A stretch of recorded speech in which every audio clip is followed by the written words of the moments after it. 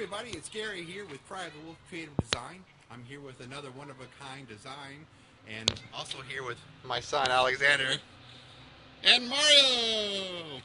So I'm here to show you that I've been working on the Grant Community School mural, and it is complete. This has been a couple of months in progress because I've had other jobs.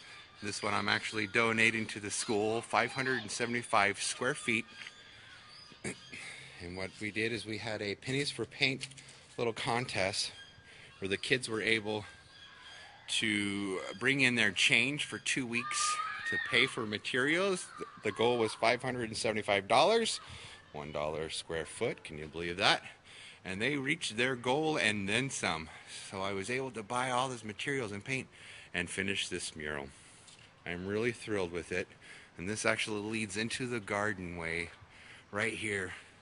The Grant Community School. It's an elementary school. As you can see, they got a gorgeous little garden here.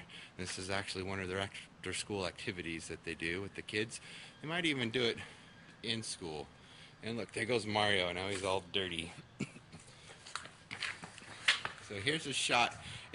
There's another building right here, so it's hard to get a full view of the mural head on. So I'll walk to you side by side like this.